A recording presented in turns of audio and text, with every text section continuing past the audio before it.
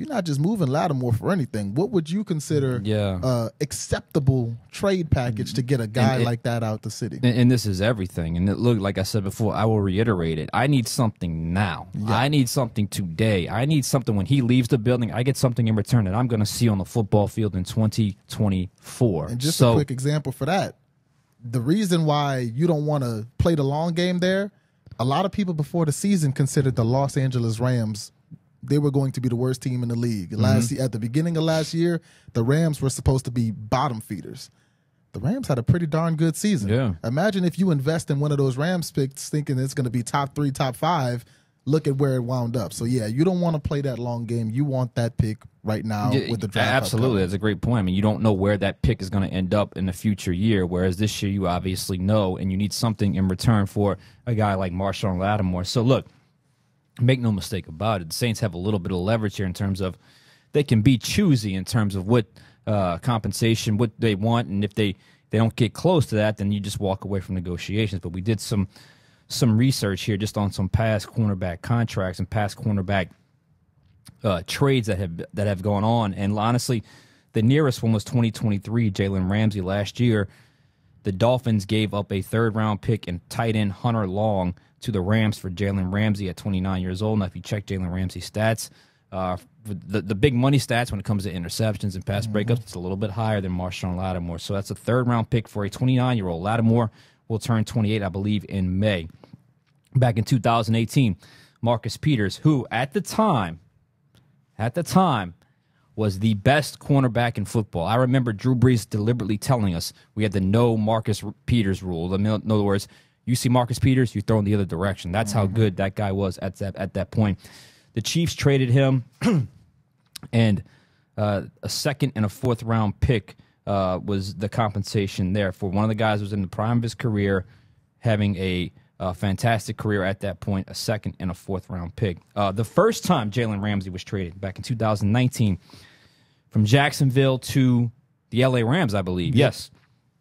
2 firsts and a fourth. Okay? That's high. That's high. And that was back when the Rams were just trading and they didn't believe in draft picks at that point. They were trading everything. And then a couple other ones. 2020. Remember A.J. Boye? That's a callback. It was a disaster of a trade, but I think Denver it was. They gave up a fourth-round pick for A.J. Boye. And if you go all the way back to Darrelle Revis, that's a little far back, and he was the best cornerback in football at that point, coming off a torn ACL, got a first and a fourth-round pick. So there was some other ones you had dug up as well, because there's been quite a bit when it comes to cornerback. So, yeah, a lot of the guys you mentioned were kind of at that number 1, number 2 cornerback in the league spots. They went for first and second round picks. I was looking at guys who are kind of where you may consider Marshon Lattimore in the cornerback hierarchy. Bradley Roby, at 28 years old, was traded here to the New Orleans Saints from Houston. The Saints gave them a third and a 6th-rounder. J.C. Jackson, 27 years old, traded from the Patriots to the Chargers this past season. They got a 6th-rounder in return. Now, Marshon Lattimore is a little better than where you would consider J.C. Jackson. What was J.C. Jackson's again? J.C. Jackson was a 6th-rounder in 2023. He was 27 years old. Then Darius Slay, back when he was with Detroit, 29 years old, traded to the Eagles for a 3rd and 5th-round pick. Yeah. So when I look at Marshon Lattimore and when I look at what I would expect teams to offer him, it's kind of in that range, that 3rd and 4th, 3rd and 5th, 3rd and 6th. You mentioned the 2nd. I think if you can get a 2nd from Marshon Lattimore, that's a winning deal right there. To me, right now, the deal on the table that if I were the Saints, I would accept is if someone called and offered a 2nd-round pick for Marshon Lattimore, I would accept that right away, because I think that's fair compensation for where Marshon Lattimore is at in his career at 28 years old, what he's done. What the Saints could certainly use in draft compensation this year, not next year, this year. We start playing with 3rd and 4th-round picks. If it's a high 3rd-round pick, maybe. But to me, if you're dipping into 3rd rounds, I need some more picks on the back end as well. I need a 3rd round and a 5th, a 3rd and a 4th, a 3rd and a 6th. If it's a high 3, maybe it's a 5th. If it's a low 3, maybe it's a 4.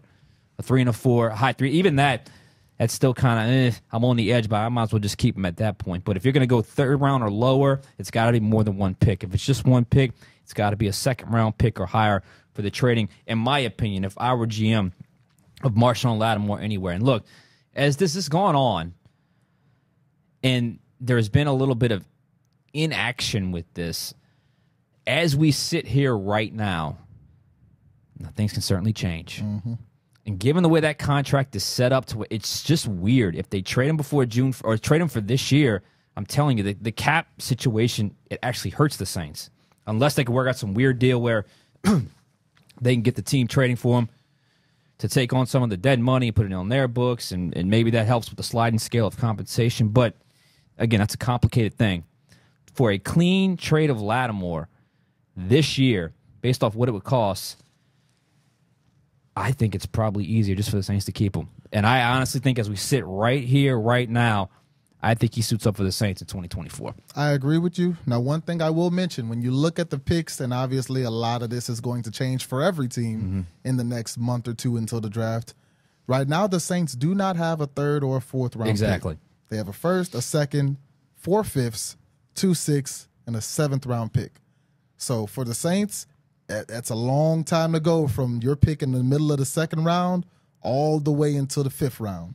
That's a long time to not have any picks. That's a huge way to go, and this is the year they need to fill that roster with some young, cheap, really quality football players, and I think that's coming. I think the wheeling and dealing for those middle-round picks is certainly coming, especially when we get the official list of all the compensatory picks. So, yeah, I could certainly understand that. I just don't know if Marshon Lattimore is the guy, if it's a late 3 or a late 4, that's the offer. I don't know. He's done so much good when he's healthy here, and I don't know if it's a sign of his health going down. It certainly felt like DA was a little hesitant about going there, but he does have to get healthier and be more available to be the standout player that he is. But to me, this all depends on compensation, and this contract makes it a little muddier for what you can actually do. So